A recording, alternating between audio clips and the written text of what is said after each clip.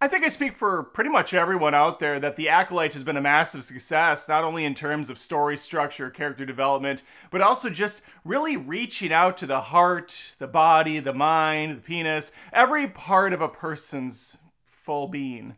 No, this show's a raging dumpster fire. I refer to it as the Crapolite. I know, it's incredibly clever, the titling I've given it. And I've also gone through and broken down every single episode, heading into what will surely be the most celebrated finale in all of Star Wars history. But before we get there, I wanted to do you the service, and mainly myself the service, by making a super cut of all 7 episodes leading into this one. Now, some lazier YouTube channels would just take all their videos and put them back to back, but not me. But not I. This is a brand new video intro. And after this, yeah, I'm just going to be showing the old videos, but they're damn good. And you get all the information you need going into this finale of the Crapolite. And if you stick all the way through this thing, I might be back at the end to just say goodbye. How exciting would that be? All right, let us begin, and I hope to see you on the other side.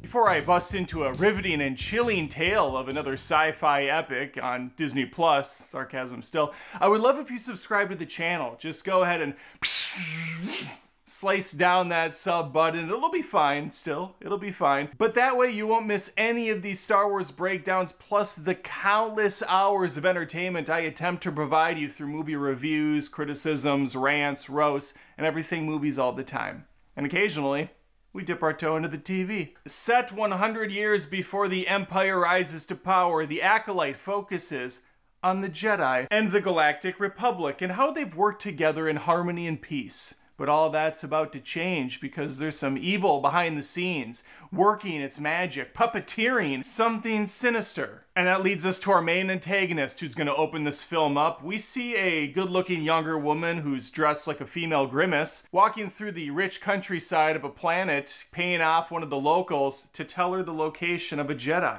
And that Jedi is Carrie-Anne Moss, aka Trinity. Here she's wearing the garbs, rocking that Jedi look, but she's still got that Trinity magic. And since she's definitely going to be the best thing about this, we're going to go ahead and kill her off within the first 5 minutes.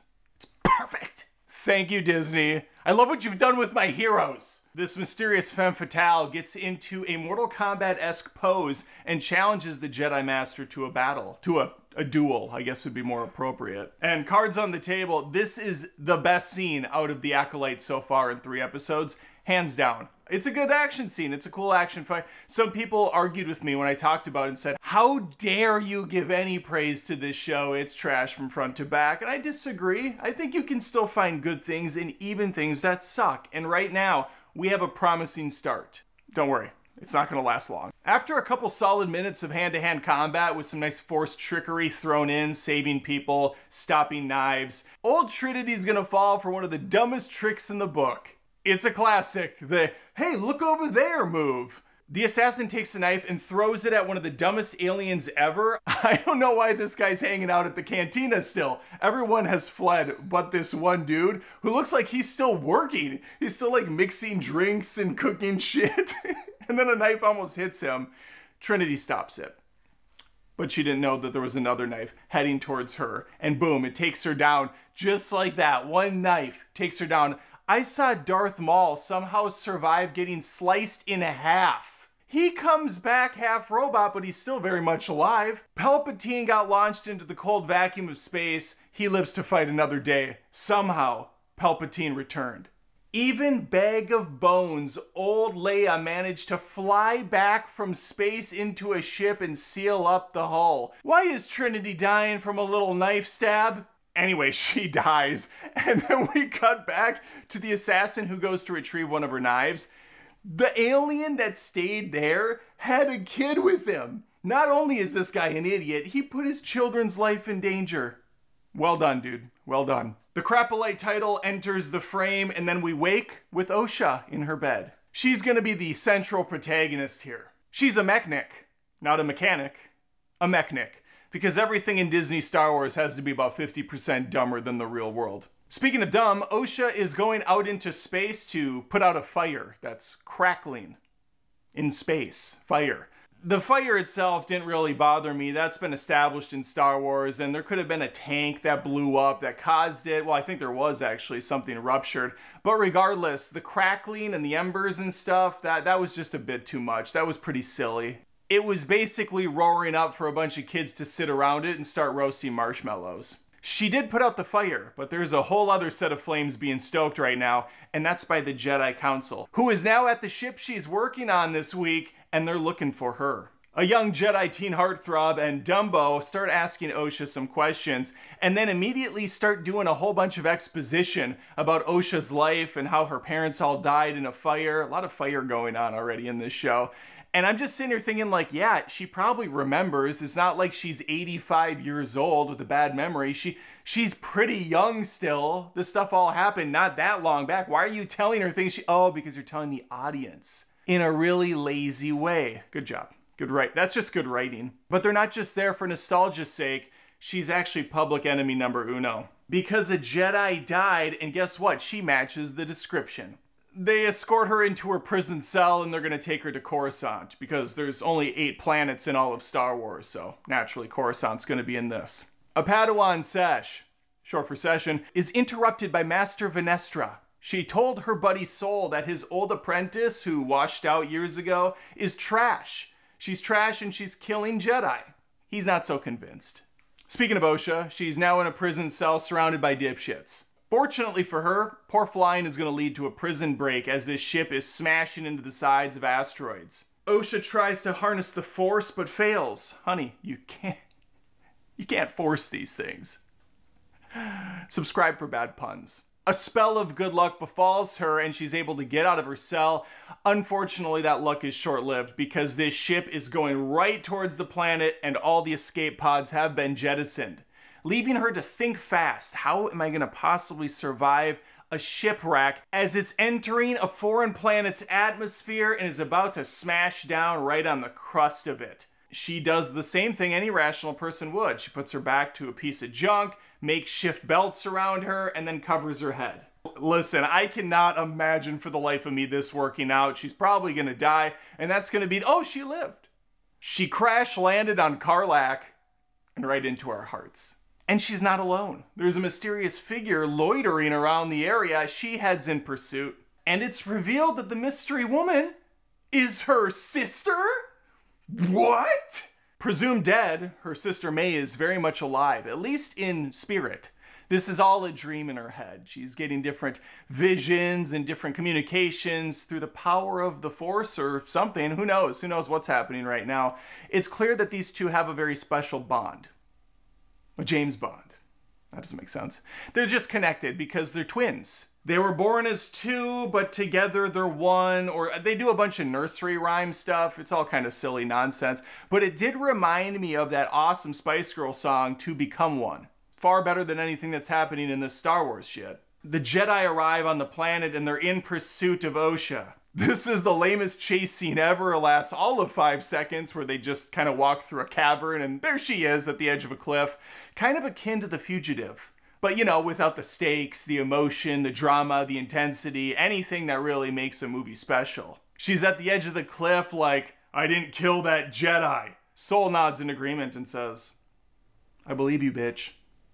I might have added the last part. The episode winds down on a different planet with an ominous figure shadowed in the distance saying a bunch of stuff about acolytes and how they're the best things ever, how they don't kill with a weapon, and then he pulls out his weapon.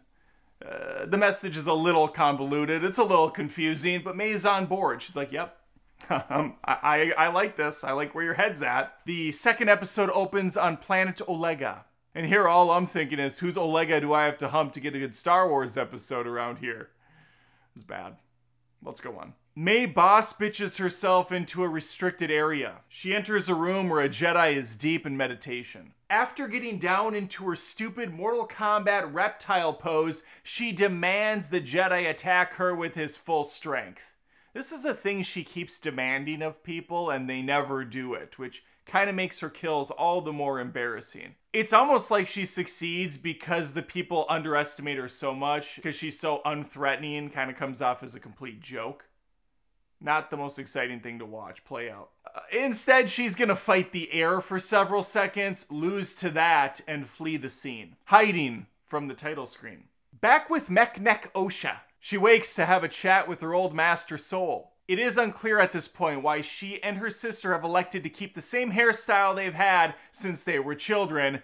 We're gonna move past it though. There's plenty of other things to complain about. Soul learns from Ugly Gamora that May has attempted another assassination, and he and Osha have to investigate. It really makes a lot of sense to bring Osha along for the ride. She was suspect number 1 just like 24 hours earlier. She's a burnout Jedi who chose to stray away from the path. So yeah, of course, bring her along, have her do the investigation with him, because there might be some sort of attachment between these two sisters after all. They're definitely not working together. They're not in cahoots. She could still potentially be the killer after all, but no, let's make her the second in command here. Instead of, I don't know, maybe not doing that because you have a bunch of other Jedi that you can use and in fact are going along as well. Scary Spice pays a visit to an old acquaintance. It's Ezra Miller's doppelganger. I shall call him Mos Eisley Miller.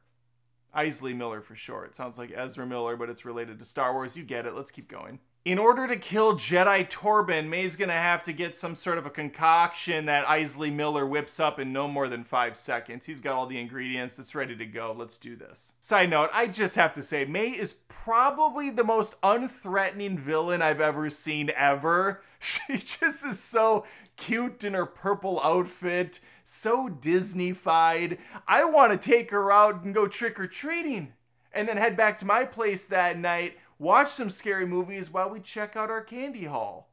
That sounds wonderful. That sounds better than this. Soul and Osha have a dull conversation about being a bad teacher and a bad student. Thankfully, it's short-lived. May returns to Torben, who's still deep in Jedi meditation VR.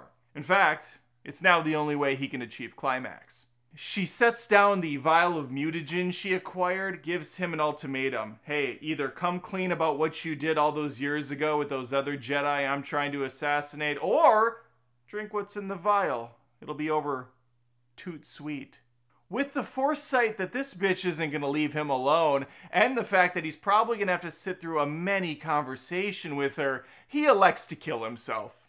Drink the vial. The most Disney Plus sorry looking Jedi bunch I've ever seen is spying on the apothecary. That's a tough word to say, apothecary. I think that's right. Osha gets to cosplay as her sister and go undercover, which is really easy to do, it turns out, when you look identical and still retain the same hairstyle. It's almost too easy. All she had to do was throw some purple garbs over her and she's ready to go. Eisley Miller, believe it or not, isn't fooled by one of the worst performances ever. This is terrible, Osha. You suck at acting. Thankfully, the Jedi are right outside the door. They pop in and grill Isla for answers. And he flips on May incredibly fast. They don't have to do anything. He's like, okay, I'll tell you everything you need to know before they really even ask a question. It's pretty pathetic. They find out she's heading back there that night to get further supplies because every good assassin knows you continuously go back to the scenes of the crime. You keep showing yourself in the town that you just did murder in. It's brilliant. All right, we have a big confrontation between Master Soul and May, who's surprised to see him. She's like, what? There's Jedi here patrolling the streets after I just killed a Jedi? What are the odds? And they have an epic showdown where she tries to kill him with her dumbass knives, but he throws those lame things aside and they do a cool little fight. It's decent. It's decent. And at this point in Star Wars, all I'm looking for is decent, because everything good is gone. Thanks, Disney. I love what you did to my heroes. Again, zero threat coming from May. She does some spins, a twist, and a kiss. Soul looks bored almost to be there. He's throwing her aside. He's like, are we really doing this right now? This is pathetic. While this is happening, Osha's in a hallway listening in. There's a poor edit here. I gotta point it out. She's on the little intercom thing, whatever that dumb little toy that they're trying to sell is. There's a person in the background walking towards her. Camera does a cut, cuts back. woman's gone, disappears out of thin air, only to reappear down the hallway, NPC walking through again. What is going on? May is now surrounded. How in the fuck is she gonna get out of this one? Well, she knows a Jedi's true weakness is sand. She huffs and she puffs and she blows the Jedi's house down, disappearing into the puffs of sand that appear. It was almost too easy. Seriously, it was almost too easy. Ah, sand! Is she using super speed to get away? No, she's just kind of jogging over there. Yeah, I would get her, but sand. Ugh, yuck, I hate it. It gets everywhere. Finally, we get our first sister confrontation as Tia and Tamara lock eyes with one another. Hot. Sexy hot. Much like me in Fortnite, Osha cannot hit shit, and May gets away. That's a shame. Sol gets scolded by Martian Manhunter because he botched this entire mission. And might I just point out that the Jedi are just idiots. If you know, pretty much without a shadow of a doubt, that this character that's going around killing off your own members is going to be at an exact location that night, why not pull down the full force of the Jedi Knight? Why not pull down 10% of the Force? 5%? Maybe even 2%? Instead, they elect to just keep the 4 schlubs that are there working. Surround the area, make a perimeter, get ships right outside the planet so that she can't leave. This isn't complicated. We have established that there's been peace and a harmony for hundreds of years now. Put up a barricade. Jesus Christ. What in the world? Anyway, May gets away. The episode winds down with 2 space hobos on another planet coming into contact with a Wookiee who knows the Force.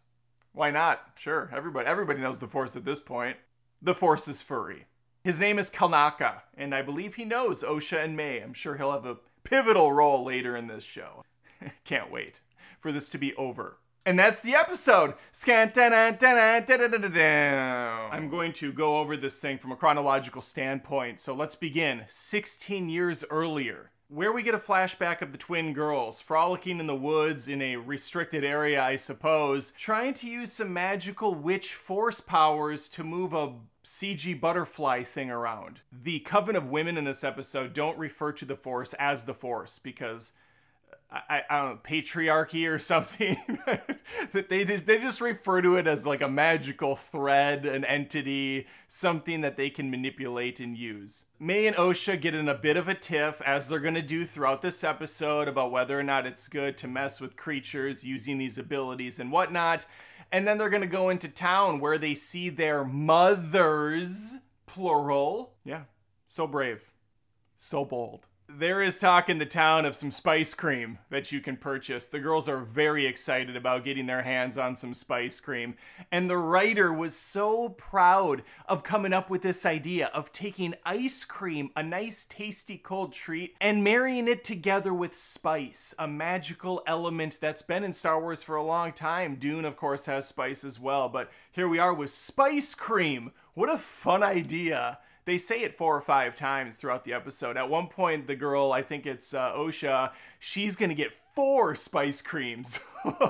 Careful, the tummy's not going to agree with that. Too much spice in your diet's going to have you going to the bathroom lickety-split. Sure hope you're good with the Force girls, because you're going to be doing a lot of force pushing on the toilet. As an aside, the first 2 episodes of this show were perfectly average, borderline mediocre at best, with a couple cool action sequences. I thought they were cool. It's subjective, of course. Some people said they're terrible. Everything's terrible all the time. I like to be a little optimistic. But this episode, I mean, it plays out like a Mary-Kate and Ashley movie from the 90s. Just pure kiddie garbage across the board. And I say this with respect to my viewers, but if you are liking this show, if you like this episode, that's perfectly fine. But it is clear to me now that this is aimed at children, at little children, babies, basically. That's the level on display, Mary-Kate and Ashley style stuff. If you like that, that's cool. There's some stuff I like that's aimed at that age too, and that's fine. It's fair. Spy Kids. I like Spy Kids. That was a fun movie. Haven't seen it in a long time, but you know, whatever. One of the moms, Mother Coral, I don't actually know the other one's name, the one that gave birth to these kids, as we're gonna find out later. She looks like a female albino Darth Maul with the horns coming out of the face and everything, the tattoos. But Mother Coral is gonna teach these girls how to do a training sesh, short for session, where she's going to not force push, she's gonna, I don't know, spiritually push, female witch push a couple of ladies. And this is what they consider an exciting, riveting training session. This phrase keeps getting used too, where it's not the power of one or the power of two, but the power of many. And, okay. Meaning we are stronger as a unit, ladies. The Force is female after all. This is such a terrible scene. There is no pageantry at all. When she uses the Force, she's just going... And they put lame background sound effects over it.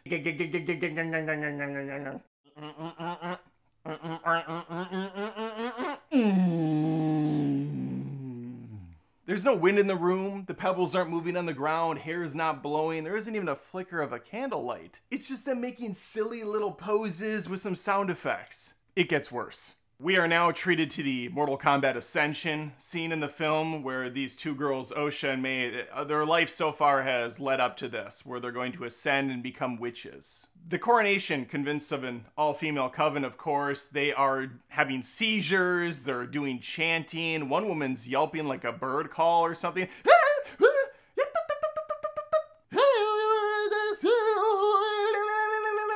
They are having the time of their life. It's this spiritual, orgasmic celebration of ascension. And I assume for many of them, it's the only way they can achieve climax. Mother Coral starts doing a sing-songy chant. It's weird, it's uncomfortable. Again, singing about the power of one, the power of two. The power of one, the power of two, the power of many. It reminded me of going to Catholic Mass back in the day where the priest would do this same thing. Let us proclaim the mystery of faith. It's weird. Either sing or talk. Pick a lane. Osha's all in. She's ready to accept this privilege, but Mei, not so much. Maybe not, she's thinking. And she eventually does give in, but too little too late. Before they can officially kind of do the spiritual touch, the stupid Jedi interfere and show up. At least Trinity's back, and she's going to do absolutely nothing in this episode, so great, thanks for that. She and her posse roll up, and they want to talk to the two girls. They also want to speak to the father, which is an insulting, borderline disgusting thing to ask a coven of witches. They're not a fan of it. One says, yeah, there is no dad. We don't need no man to make kids. They quickly move on from this point, which was a little odd not to follow up with further questions. We then learn a little bit later during a conversation with the moms that these two girls were made using magic, apparently. Let's jump in the Wayback Machine, go to the early aughts when Star Wars Episode 1 hit, and that dumbass plot point was revealed that Anakin Skywalker was made using midichlorians and Immaculate Conception. His mom never had a husband, never had a guy, not a hit it and quit it situation, go out for milk, never come back. No, the Force hit it and quit it. Went out for spice cream and never came back. And so Anakin's just this prodigal child. It was so dumb. But I'm not a fan of the prequels, just full stop. But that plot point specifically made me roll my eyes hard. The Force was always fun because it was this kind of like mysterious, ominous thing. You didn't really know how people got the abilities, where it came from. That's what made it interesting and cool. Getting it down to a science where there's these midichlorians, these little microscopic things in the air that can, I guess, get into people's systems and make them Jedis, that's weird and dumb, and I don't like it at all. What's been alluded here is that these mothers were in a laboratory mixing and mashing spices and herbs and plants and midichlorians together before they accidentally added the secret ingredient, chromosome X. Hence, these two beautiful girls were birthed. It's dumb. OSHA 11 goes with the Jedi on their ship, takes a little picture test, and she nails it. Nobody's seen a better test result than what OSHA did. She got them all right on the first try. Person, woman, man, camera, TV, it was nothing for her. No one's ever seen anything like it. And OSHA wants to be a Jedi. Mother Coral says, fine, fuck off. Go for it. You're dead to me. OSHA barely even bats an eye at the fact that she's not going to see these people ever again. I guess I can't blame them based on the orgy they had a little bit earlier during the coronation. And also, lightsabers are pretty cool. I gotta admit, lightsabers are cool, and that's enough for me right there. I'll bounce from my family tomorrow. I'll bounce from my family right now if a Jedi shows up, says, hey, here's a lightsaber, you want to train in the Force? You want to be able to move shit with your mind? Yeah, bye kids. Before OSHA can pack up and bounce, though, stupid Sister May comes by her room and says, not leaving, not on my watch, sister. Tia and Tamara get into a struggle before May takes out a sci-fi torch, drops it on the ground, setting the whole place ablaze. And by whole place, I mean the whole place. The entire mountainside complex goes up in flames in the matter of seconds. The editing here, holy shit, it's bad. What happened? We go from May dropping a candelabra to the entire place burning up, people dead all over. It looks like all the witches died. We don't see any of them die. We don't see any of it happen, which makes me think that this is a misdirect. That later on we're going to go back and find out, oh, there was actually some bad Jedi that killed these people because they knew the witches weren't going to let May, they weren't going to let OSHA go train, or they had a disturbance in the Force and they see some bad in them, so they have to do what has to be done. There's got to be more going on. Or maybe it's the evil Force that's going on, the Sith side, that set this whole thing up. Either way, it's a mess.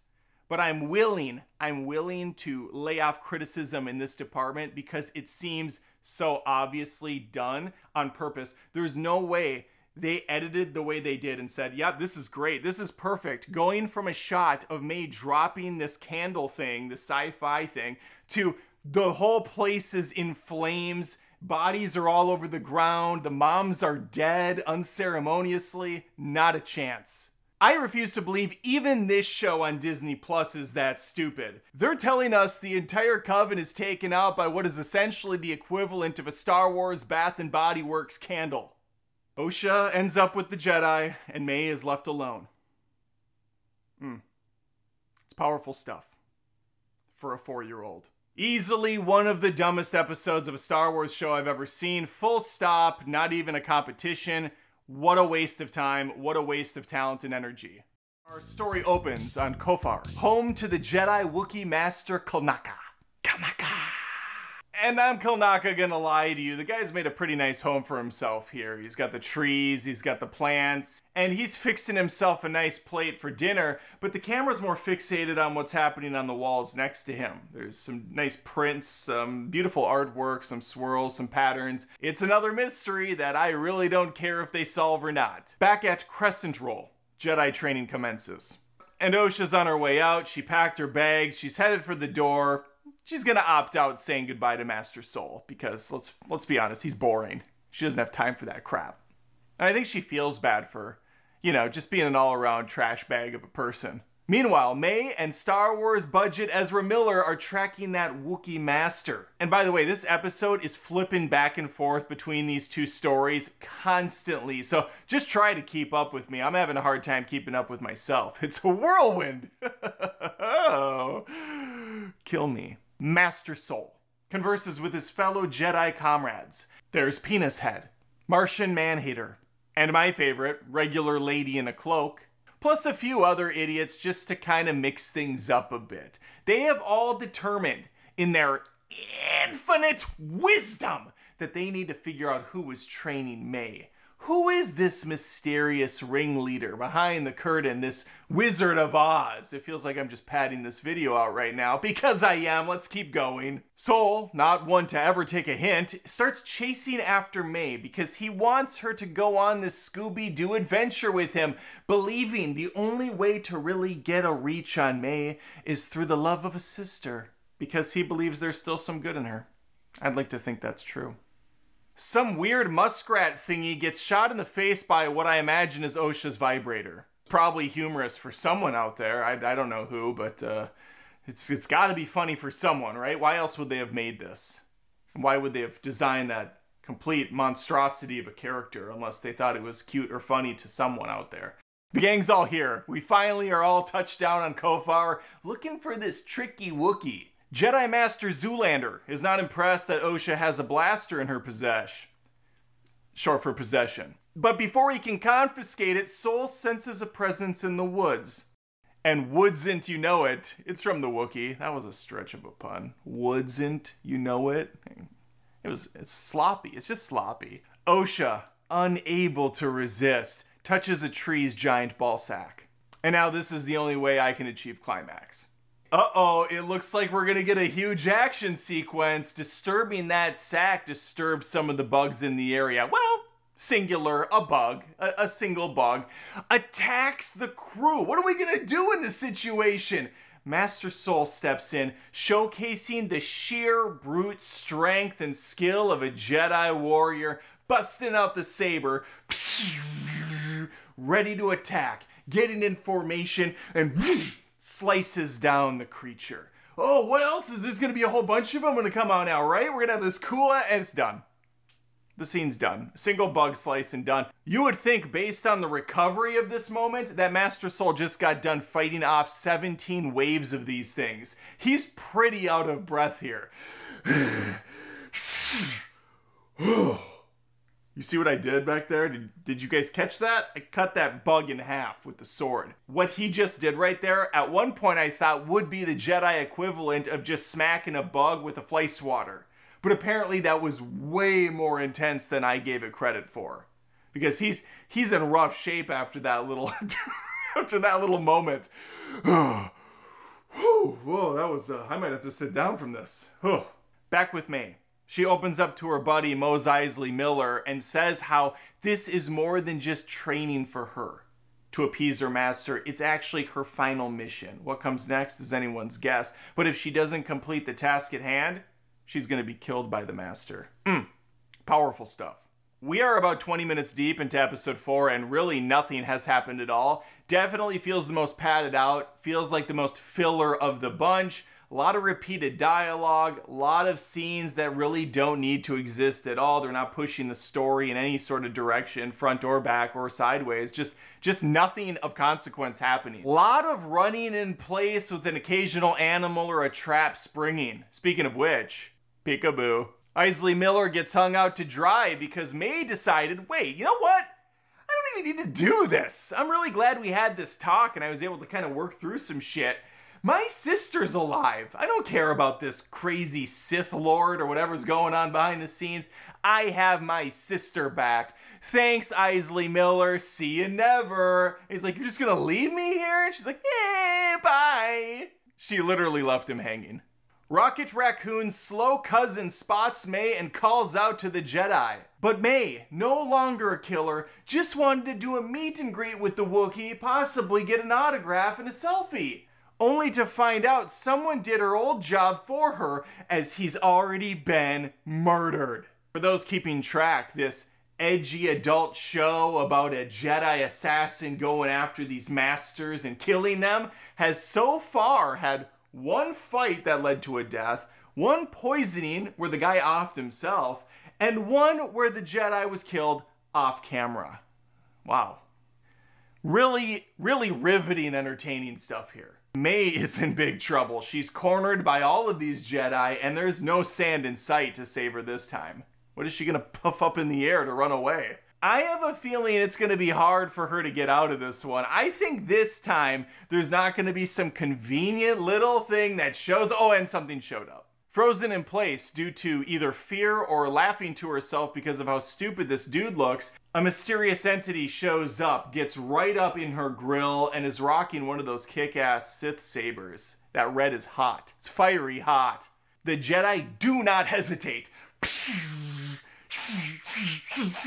The lightsabers spring into action. They rush forward to Osha's aid. The evil villain tosses her aside like a rag doll and whoosh throws them all backwards right at the camera. This surely will not be the last of this battle. No, no, no, no, no, no, no. We are gearing up for the most epic fight in Star Wars history. Yes, so far, 30 minutes of my time have been wasted. Life I will not get back. It's precious. We have one chance here on Earth. Let's make the most of it and not waste it on the Acolyte. But I did. That time cannot be retained. It cannot be brought back. I don't have a Harry Potter time turner or some shit. No, I'm in now. I'm invested. And thankfully, it's all led to a cool fight scene at the end of this episode. The tease, the build, it's here. Yes, we went on this waste of fucking time adventure quest so far that led to nothing, but bam, we have a Sith reveal. We have Jedi with all the power in the world coming head to head, and the episode's over. The episode is over. The credits have kicked in. Are you out of your fucking mind with this crap? Episode 4. Complete trash. Nothing happens. Oh, May has a change of heart suddenly. She has a change of fart because her sister's alive and she had to go to a different planet and realize, you know what? I don't need to be doing this. This is so stupid. It's so childish. And yeah, I know it's a show about guys with light swords stabbing at each other. Or at least it used to be. They don't even do that anymore. Now they just get flung around and it's over. Hell, no one in this show that's comprised mainly of Jedi has used a fucking lightsaber in battle yet. Sure, they busted it out a couple times, but nothing of real substance has been done with them. One time they used it to light up a cavern. Maybe they used it as a glorified bug zapper.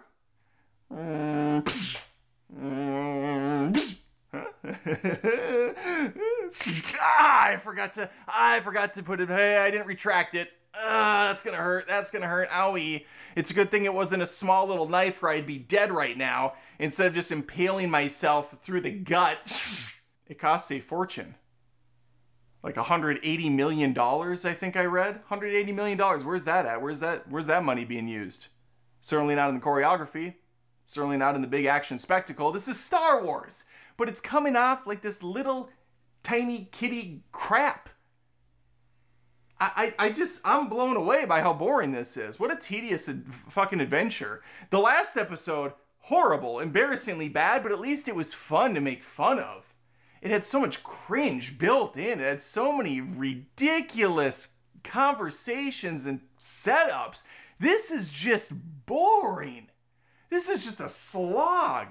And then when they finally have the opportunity, like we saw in the teaser, to have this kick-ass fight, they squander it. They throw it in our face like it's nothing.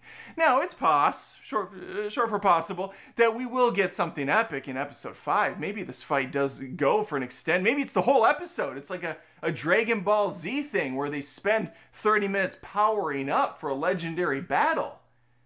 But it's not like we spent 30 minutes here powering up. No, this was thrown in right at the end. It's just so half-assed and lazy. I'm sick of it. But we're going to continue because people like the pain. People like the misery. We revel in it together.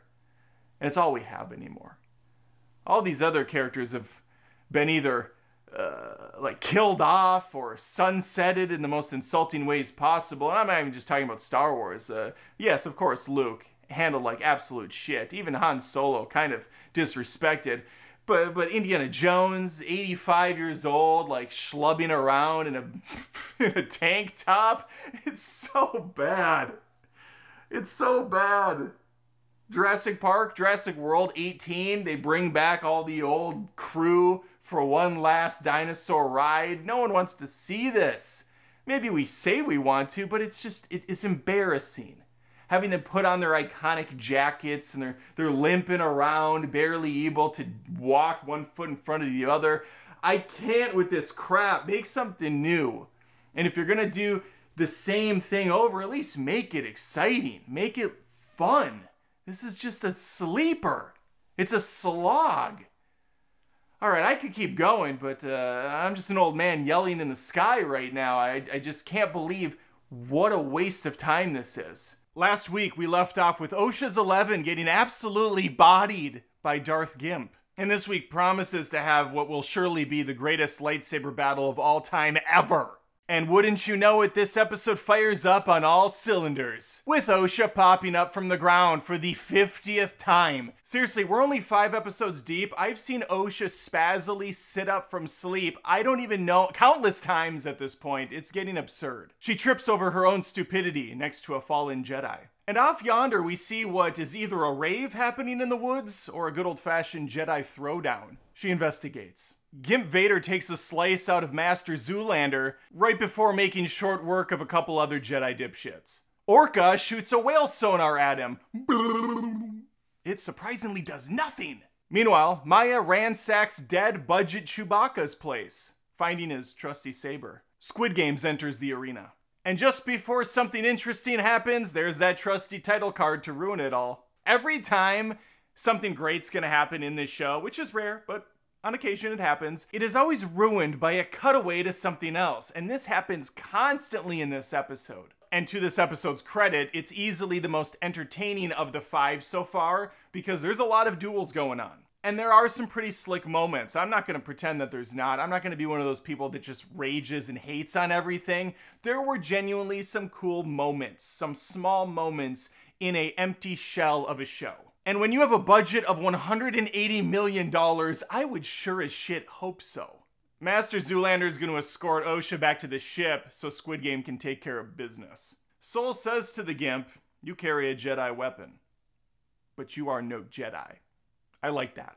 Pump the brakes. We got a good old-fashioned catfight. And then the catfight. Jedi face paint fights Maya. There are back and forth duels taking place. The camera has ADD, doesn't know who to focus on. Got these Jedi fights going back to back. We going back to back. These fights last for 10 seconds. There's a couple flourishes, some swirls, some twists with a kiss, and then they're undercut with dialogue. They're so short-lived, and we cannot focus on one thing to get invested in what's happening. I'm not even sure why Maya's fighting to begin with. It sounded like she was gonna join the cause, be with her sister, but maybe she just wants her sister and not the Jedi. Either way, I've lost all interest in that storyline. Finger Paints appears to be a worthy fighter, busting out some very impressive swordplay. In fact, she has the best choreography of the bunch. Props to the actress. I mean, I feel nothing, but I'm sure there's someone out there that really is eating this up. There's that one person out there that's just all in. You know what it is? It's the music and how unremarkable it is. This is a franchise that's been pinned with some of the best music in the business. Such iconic scores. And here, it just feels like an afterthought, just kind of like subtly in the background. Where's the duel of the face? Where's that? It's just very like, I don't like it. I don't care about it. I mean, it's that and the fact that all joy has left my body years ago, and all that's left is a used up husk of a man. And the word man is doing a lot of heavy lifting here, considering I'm wearing a Wolverine t-shirt surrounded by a bunch of memorabilia and nostalgia. Let's continue. We have a pretty slick kill here, plus a villain reveal. Bob Rossface gets 3 hole punched to death. She died admirably by Mos Eisley Miller. That's right, Ezra Miller at home is actually Gimp Vader. And I guess he was another ex-Padawan or ex-Jedi. I don't know, they know him. They know this clown. But why male models? Asks Master Zoolander before getting his neck snapped. KO! Soul gets the best shot in the film, walking like a baller towards the camera. Force pulls his saber up without even looking. He no-scopes it. It's awesome. I loved it. And he makes short work of Eisley Miller, but he stopped just before decapitation. Short for decapitation. Osha motherly interrupts Squid Game right before he's about to finish the task. Because of all the dumb Jedi rules that have been infused in this society for many a year, he is unable to kill him because he's unarmed. You can't take down an unarmed foe or some dumb logical bullshit. So using a loophole, she kisses her pet robot friend goodbye, says, "I love you, little robot," and then chucks it at the back of Mos Eisley Miller. It starts lighting up, which I guess is different than all the lightsabers that were lighting up, because this calls upon the bug bat creatures. They start taking him out. I'm sorry, what? How is this any different than just straight up killing him with the lightsaber? You're killing him either way. It's just this whole cheat code where you're not directly doing it, you're indirectly killing him. It's so stupid. And even more dumb. These two idiots watch as Isley Miller gets lifted off the ground as he's cutting down the bat bugs, and they pull him away. Yeah! And they just casually watch and then forget about it instantly. Well, that just happened. So how are things? It's so ridiculous. They don't even track him down. They don't know if he's dead or not. It's just, he's off camera now, so we can't, he stage exited left. We can't follow anymore.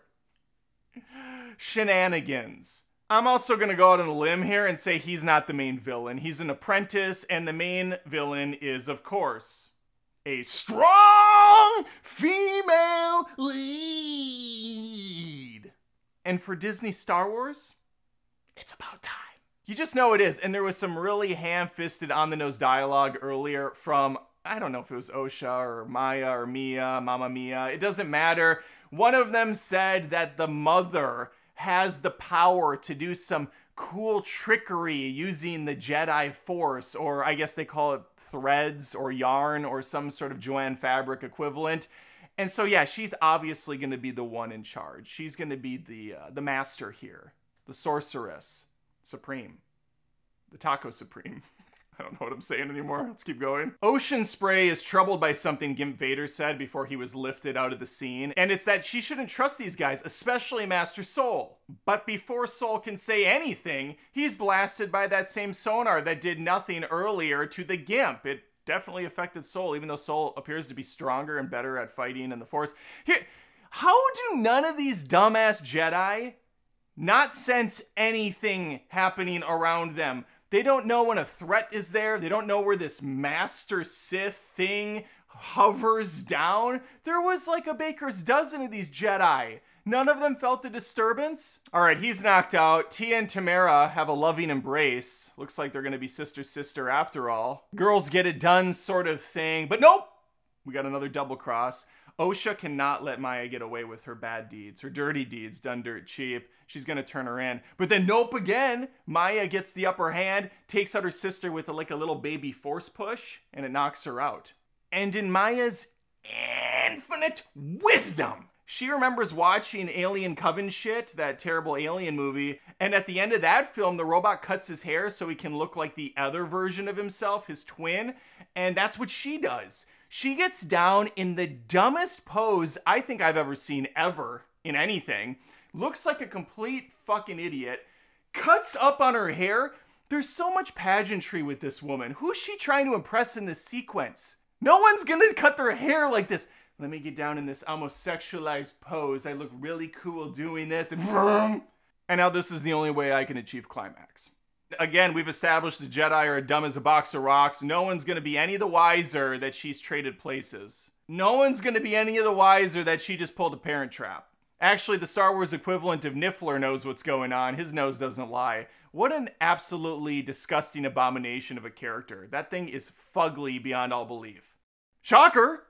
Gimp Vader lives! They really had me going for a second. I thought for sure those bug bat things had the best of him, considering we just saw him go toe-to-toe with a bunch of Jedi Masters and survived pretty much unscathed. But yeah, this is going to be what takes him out, is what I thought. This is going to be the end of him. Osha meets up with Soul. I'm going to take a shot in the dark that that's actually Maya. I think it's supposed to be obvious. If it's not, it sure as hell is coming off that way. And the episode winds down with the Gimp finding Osha on the ground, who he assumes is Maya. Maybe it's Maya. Maybe it's Maybelline. Who knows anymore? We'll find out next week, I'm sure. He utters a bunch of nonsense that I had to rewind 3 times because he talks like he has several dicks in his mouth. He's like, spoiler, it wasn't worth rewinding. It's completely nothing. And that's what this show is to me. And that's why I continue to watch, because I'm a sucker for misery. All right, those are my thoughts. That's the spoiler breakdown on episode 5 of The Crapolite. It was better than the last couple episodes, but that means very little at this point. Who knows where things go next week? Maybe we get a manicure using the lightsaber. Maybe we get to see a full-blown wax with the lightsaber. Only time will tell. and some of these mysteries will be revealed. We start this riveting episode with Osha awaking from her slumber. If that sounds awfully familiar, that's because it's both awful and familiar. There have been like 8 scenes that start this way. The Force is female? Nah, the Force is falling asleep. We find these two gals in a parent trap situation of sorts. May's pretending to be her sister Osha, off with Master Soul. Meanwhile, we have Osha stranded on an unknown planet. Literally called Unknown Planet. But each scene of this episode's about 30 seconds long. We don't have time to waste. We're back on Kofar. And the gang's all here. Actually, most of the gang is dead. Those that are alive are abandoning the planet. They're taken off. Master Squid Game informs a hologram that most of the Jedi died during this little confrontation. Short for confrontation. He's heading back home. May, in disguise as Osha, heads up to the deck to assassinate Master Soul. Good thing he's a Jedi and he can sense this stuff. He can sense danger a mile away. I've seen Jedi sense things planets away, galaxies away. So obviously any threat that's right behind him is going to be recognized instantaneously. There's no way he's going to miss a beat with this. And of course he doesn't know she's coming. He is completely in the weeds on this. The Jedi in this show are absolute trash bags. They're really giving the prequel Jedi a run for their money. Okay, what we have here, my friends, is what I assume is a rejected character from the Star Wars Holiday Special, trying to puzzle together whether or not this Osha is actually Osha at all. Back on the unknown planet, Budget Ezra Miller goes for a dip. Pops the T, pops the P, he's going all in. Sun's out, buns out. And Osha's into it. Now, she wants to kill him. As an aside, this actress is looking damn good in that outfit. It's like the equivalent of Star Wars Nike attire. It's very sporty, looks very comfortable. I can see the slogan now, Nike's the Acolyte. Just don't do it. These two have a bit of a chat, and Osha decides not to fire at him after all. He informs Osha that he didn't in fact kill 2 people that she kinda liked, so she decides to spare him. She's not gonna go at him. Meanwhile, fake Osha docks a ship into its butt plug, and then receives an unexpected hug from a grieving Jedi. Meanwhile, Martian Manhater is having a conversation with what seems to be the human equivalent of Beavis or Butthead. I can't decide where to fall on this thing. He informs her of the Jedi's failure on Kofar. Osha and Mos Eisley Miller continue their chat. He is incredibly chillaxed. He informs her that any point she can dip out. There's a plane off yonder. It's gonna take a day's swim to get there, so you better go now before sunset.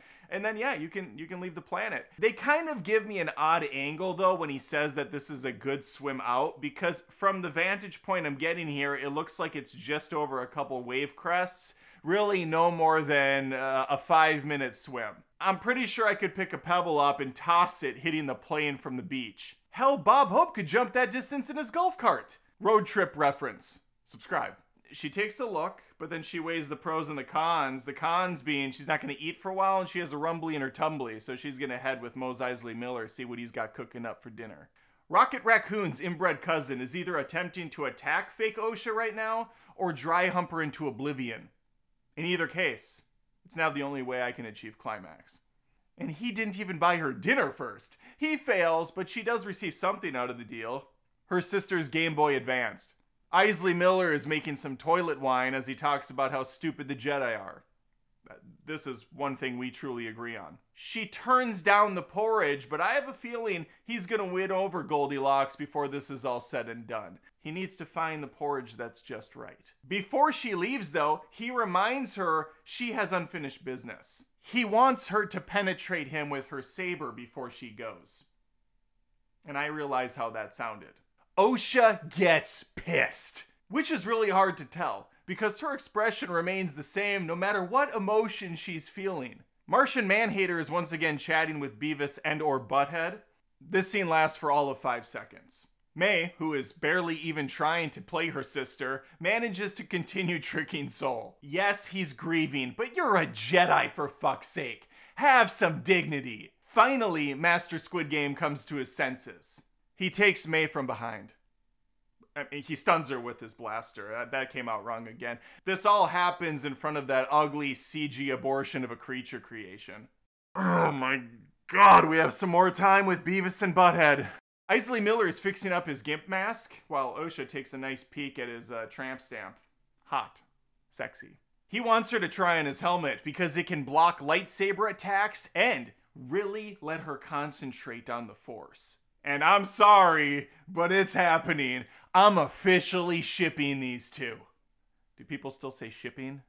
Stupid phrase to begin with, but yeah, I'm shipping them. Now back on Kofar, because 20 seconds have gone by, the Jedi are doing a field trip of their dead friends. Oh no, another bug thing is coming! Those were threatening never. Luckily for them, Martian Man-Hater has her trusty purple lightsaber whip, and she no-scopes it,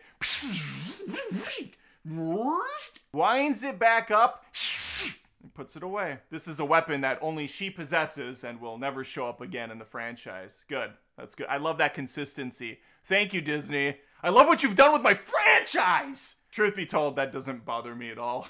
Like, if you want to have a bunch of crazy weaponry and stuff, great, cool. Just make it look fun and interesting and engaging, and, well, no, we're not doing any of that either. That's the problem. Whew. Has it been 30 seconds already? Back on Unknown Planet, Osha's trying on the Gimp mask. Wow, it took all of an afternoon of convincing to get her to put on a Sith mask. I will say, though, she looks pretty damn awesome in it. That is a sweet looking helmet. Hot damn, I'm joking. That's the dumbest fucking thing I've ever seen.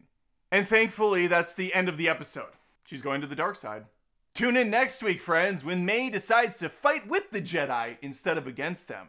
As Osha continues her fall into darkness, the sisters have switched sides fully. It is a Freaky Friday situation. It is Parent Trap.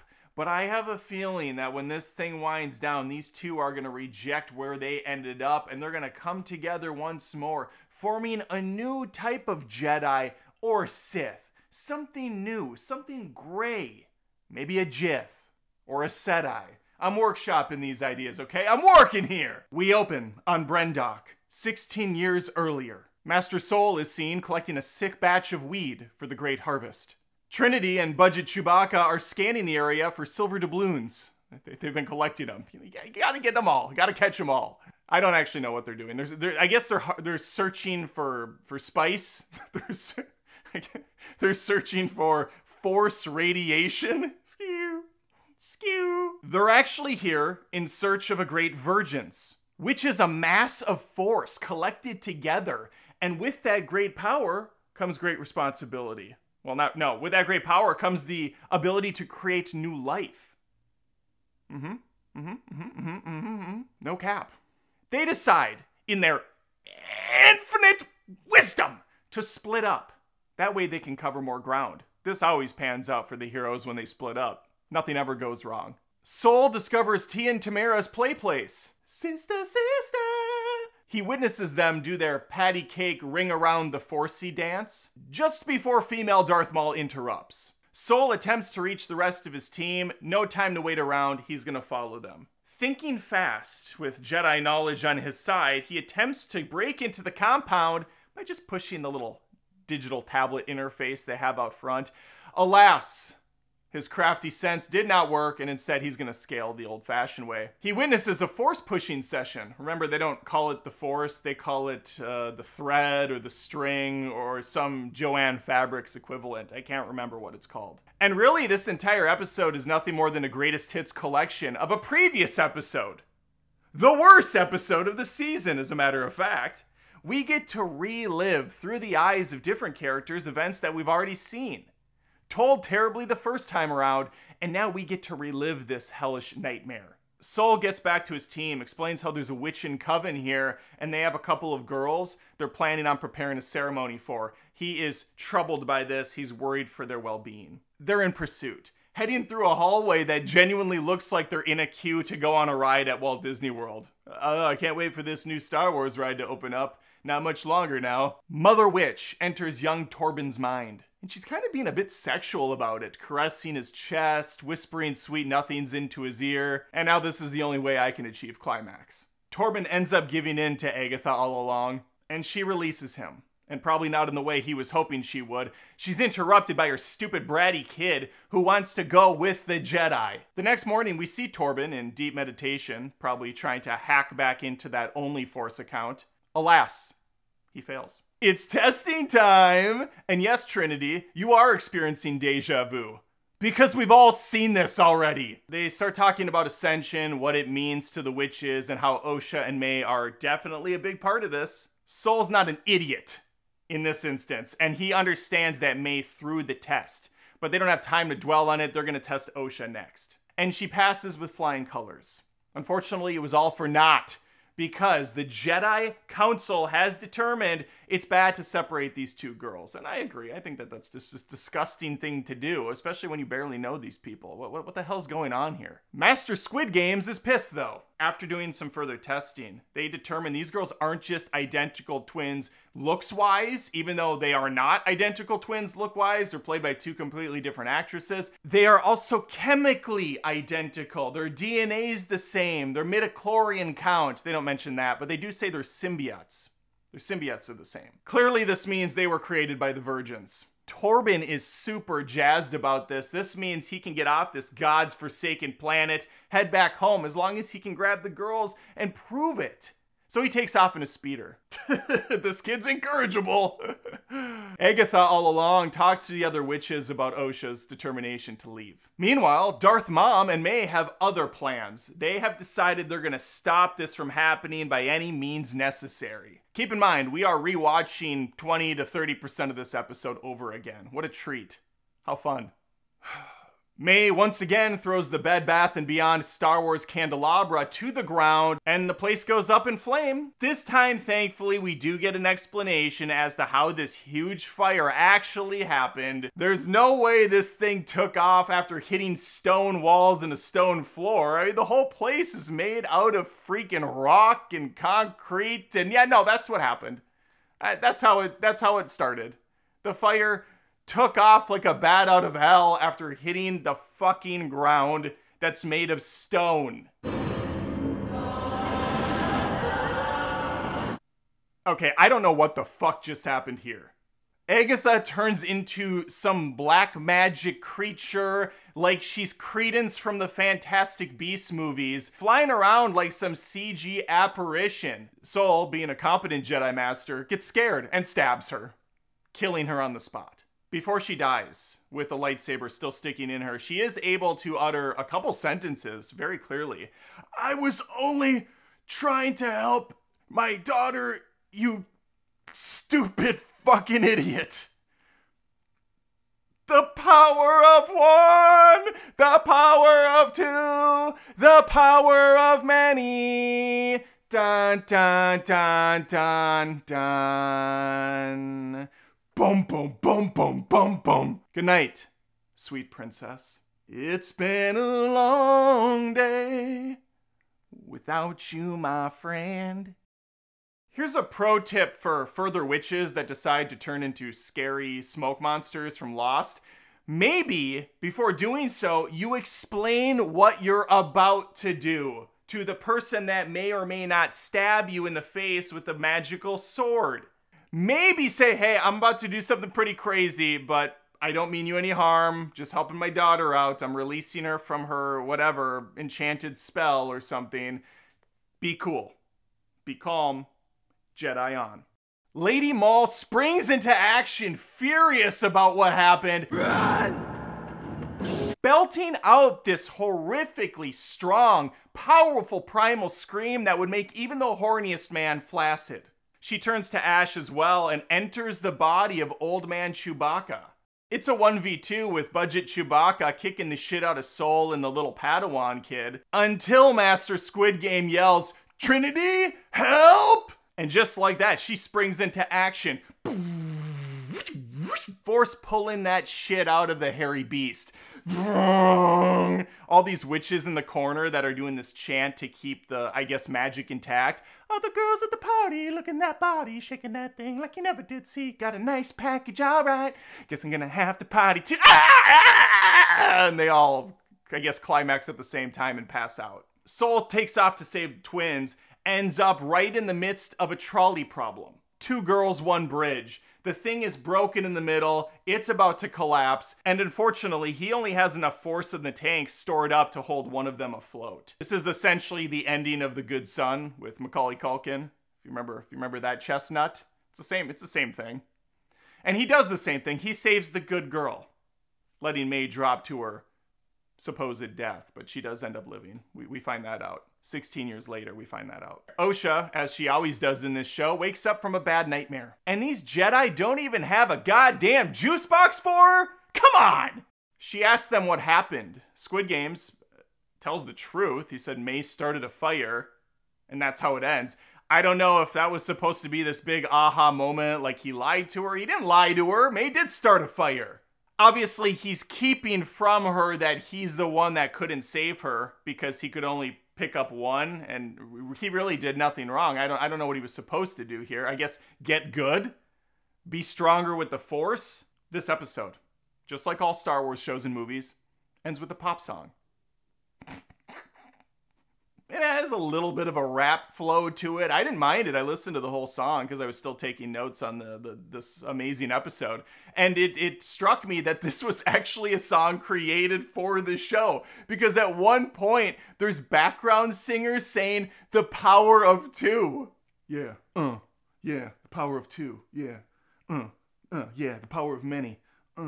Yeah. And the female that's singing, it's like, "These girls were alone and they had Force on their side, and then the Jedi will ride, and then the Jedi will ride, and the power of two." I'm just making, the song's nothing like that. But it's awesome. Wowee, wowee, wow. What an incredible time that was. I felt like I learned so much about the Acolyte. And you know what? The leadership over there at Disney Star Wars really deserves a huge thank you. Thank you, Disney Star Wars, and a massive round of applause.